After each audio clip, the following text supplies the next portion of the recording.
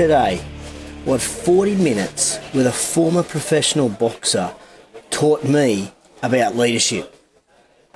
And provided my wife is not tuning in, I'm going to share how easy it is for you to have your customers spend money when you don't have to open your wallet. Hey, welcome to JTInTheRaw, show 71, and I'm coming to you live from the Qantas Lounge here in LAX. I'm on my way home from Boston, and this is an unusual time for JTInTheRaw. It's 4 o'clock in the afternoon, I think, in Sydney. It's kind of midnight in New York or Boston, and it's what is it now? 9 o'clock here in LA. So we're about 8 hours later than we normally are. I think that's the question of the day. Should JTInTheRaw be 8 o'clock in the morning or 4 o'clock in the afternoon? It's up. I want to hear from you guys. 8 or 4? Yeah, I know. Debs, JTInTheRaw at 4. Yeah, it's bizarre. I like 8 o'clock in the morning. That's me. And I just looked at myself in the camera and I look like shit. That's probably because I was up this morning at 5:30 Boston time, went and did a Soul Cycle class and have been pretty much going all day. Anyway, you don't want to hear about that. What you want to hear about is what's in the show. Yeah, Debs, I'm with you. Vote 8 o'clock. Good one. So yeah, that's the question of the day, 8 or 4. Okay, so what are we talking about today? I'm going to talk about the leadership secrets. Keep it short, it's beer o'clock. Scotty Gresham, I love it. Okay, so I'm going to talk about these, just some tips that I heard on leadership from George Foreman III. It's got nothing to do with grilling food either. It's all about leadership, so I'm going to share with you. I got a couple of little ideas around making it really easy for our customers to buy from us, and then a little bit on social media. So it's a Licorice All Shorts show. But first off, got a couple of shout outs. Got a big shout out to Maddie Wright and the whole NERSA board. That's the North England Health, Racket and Sports Association, who had their kind of reboot of conference today in Boston, and I kicked off the day at 9 o'clock this morning talking about social media. I feel really humbled to be able to speak at this conference because it is being rebuilt, and I just really appreciated the opportunity, Maddie and the board that trusted me to launch the conference for them. So thank you. I really appreciate it to you guys. Also want to give a shout out to the team at URSA. I spent some time yesterday with Pam, and then today, with Nicole and Chris and Christina and Joe. There's a whole bunch of them that were around the conference as well, and I really appreciate the relationship that Active Management and also the Fitness Business Podcast has with URSA. So thank you for being open to a relationship between us and you as an association. It's very much appreciated from my side of things and my company. So thank you to URSA. I really appreciate it. I also want to give a shout out today to Eric. Eric is a brand new coaching client. We had our first coaching call this week, and mate, you did a great job coaching and listening and sharing how you feel. So well done, and I'm looking forward to working with you a little bit more. What else? I think that's it. That'll do for shout-outs. All right, let's talk George Foreman III. So this guy, put a photo of him on Facebook. If you haven't seen it, just put George in the comments below and I'll send you the photo. He's probably about 3 feet taller than me. He's a giant of a man, quite large in height, but not in width or thickness. Very quiet, very humble. And he has 4 locations for gyms in Boston, and he's got a couple of licensed ones, and he's looking to expand nationally in the US, but also internationally. And it was interesting talking to him because he was talking about, well, how do I scale my business to make sure that I'm giving quality service to our customers when I've got multiple locations. So he shared a number of points, but I got 7 that I got out of his presentation, and I just thought I'd share them with you. And the first one is that people attach themselves to the personality, not the product or the service. People attach themselves to the personality, not the product or the service. So he was saying that people actually come to the gyms and go to restaurants because of the people there. It's not because of any other reason. It's the personality of the people. And then that flowed directly onto his second point. And his second point said this, that in his organisation, the owners identified very quickly that the core customer for the owner was in fact the staff. So they invested more money, like more cash, more energy, and more resources directly into developing their team, more than anything else. And I thought that was a really interesting insight, because a lot of times in business we spend all our money on marketing, on improving our sales. We look at technology. And what he was saying is, if we can get our people right, that's what's the thing that's going to be the sticking point between our customer and the business. So he identified as the owner that his core customer was in fact the staff. Really good insight, that.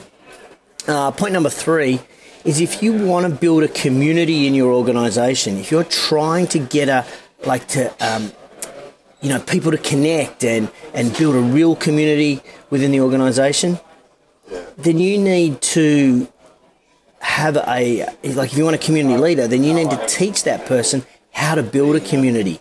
What he was saying is, a lot of assumptions are made with people these days in the leadership role that they just understand how to build community.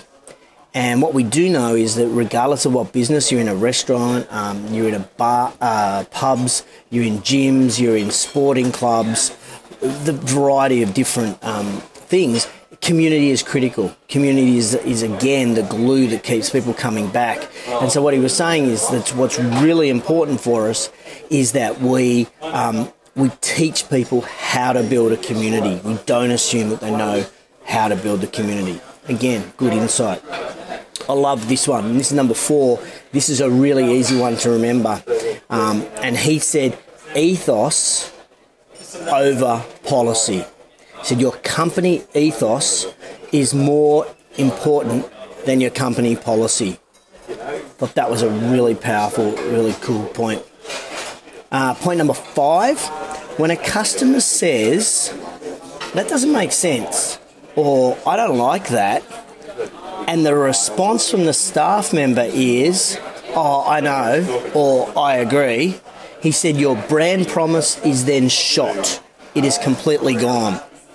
He said, so you've got to make sure your team are buying in and that they understand why we do things. They can't undermine the policies of the business by saying, oh, I don't know, I agree, when customers say that. Really good point. Point number 6, when you have people in your organisation who are in exactly the right positions, they're doing the right things, right positions, right skill set, he said this, the playbook or the policy manual becomes thinner. There is less emails between staff and email trails are shorter. He also says that talk and communication face-to-face will increase and there'll be happiness in the workplace. Really interesting 4 points that he pulled out of that. When people are in the right position in your organisation doing the job that they can do best, the policy manuals shrink, there are less emails, there's more conversation between team members, and there's greater happiness in the workplace. For me, that was a pure golden nugget, and I loved it, and I thought that was something that I would love to be able to take back to my clients, and I will be. So if you like that one, give me a thumbs up.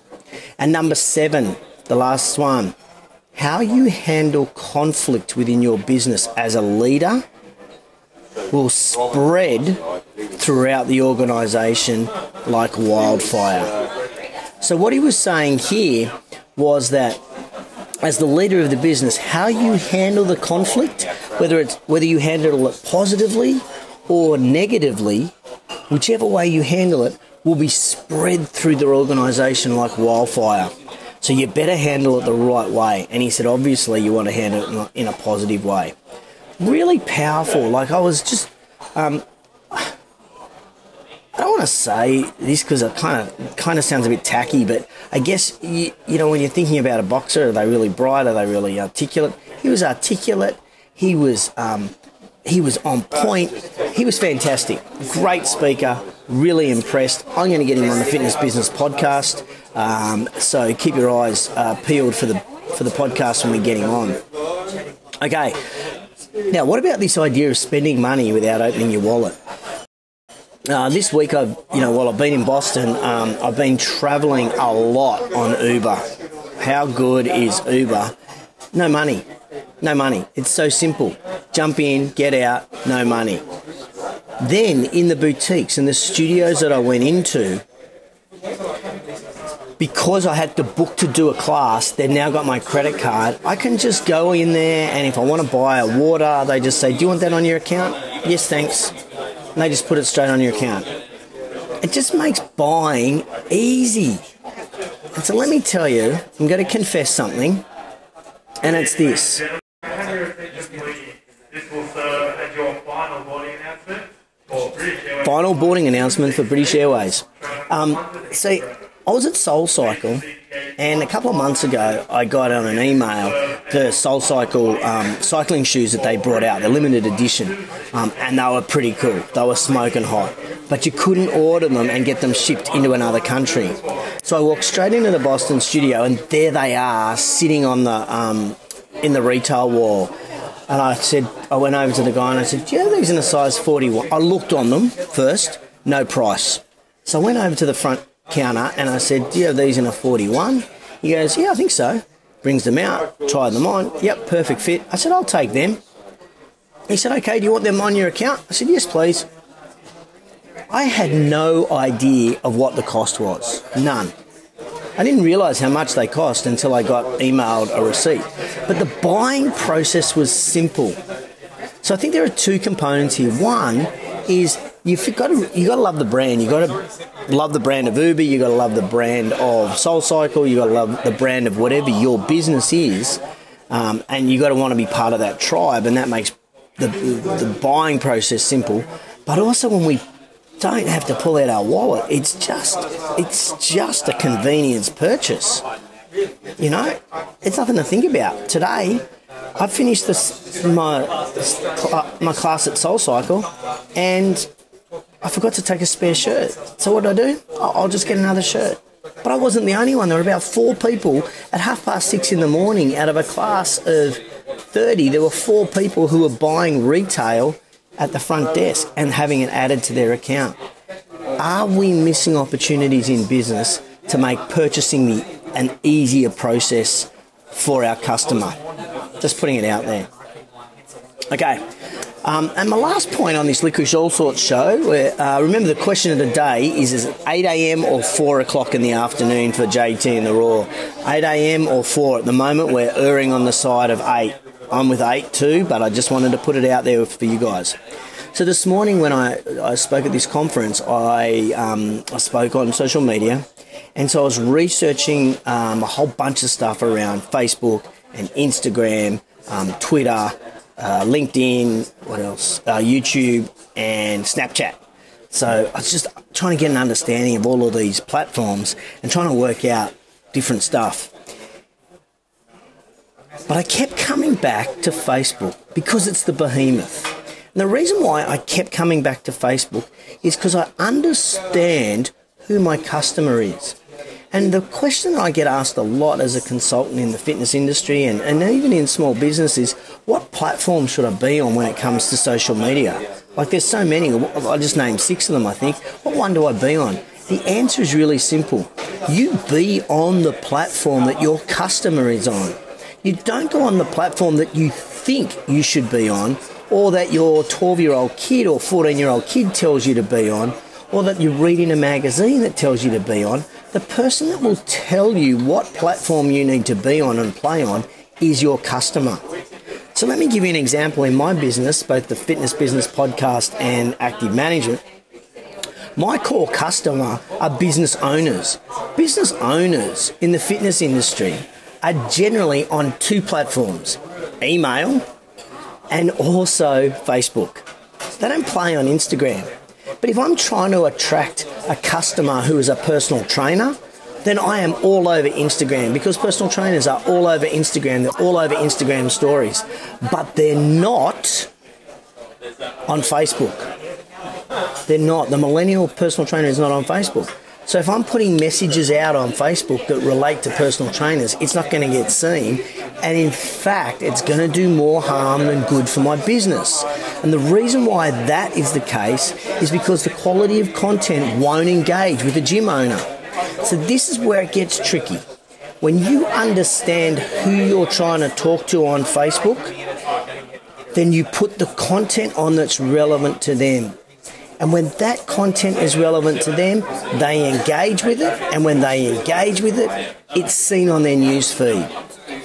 And this is, it's not rocket science, and it's kind of just dawned on me over the last week with all this research, is how bad we can screw up social media simply because we screw it up because we're not talking to our customer. We have to understand who our customer is, the message that we're putting, the content that we're putting on our Facebook pages or even on our Instagram pages has to relate to them, has to help them solve their problems, has to show that we empathise with them, we understand where they're coming from.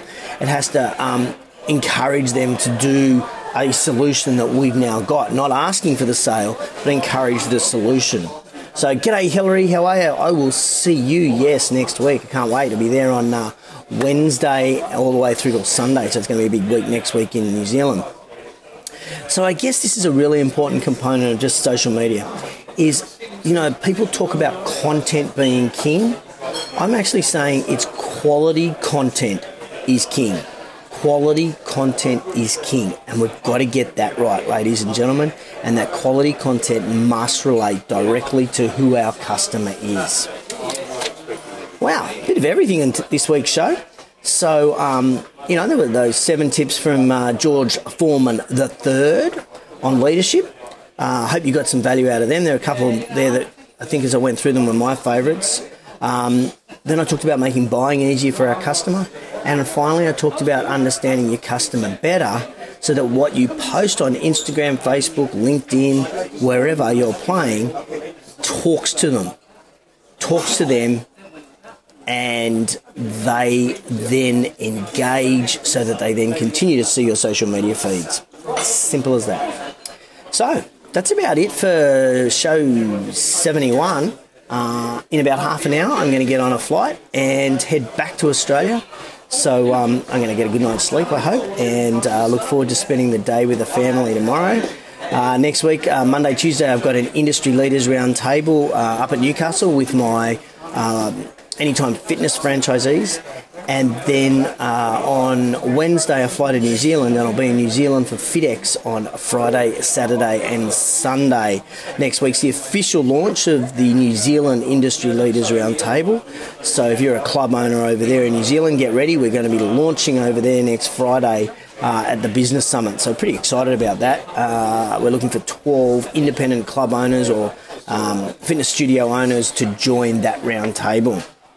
So I'm going to finish off with quote of the week. Now, quote of the week actually came from George Foreman III. He talked about Angelo Dundee. Angelo Dundee was Muhammad Ali's trainer. I think he said he also trained Foreman, and he may have trained someone else. But he's pretty much regarded as the world's best boxing trainer. He's passed away now, passed away in 2012.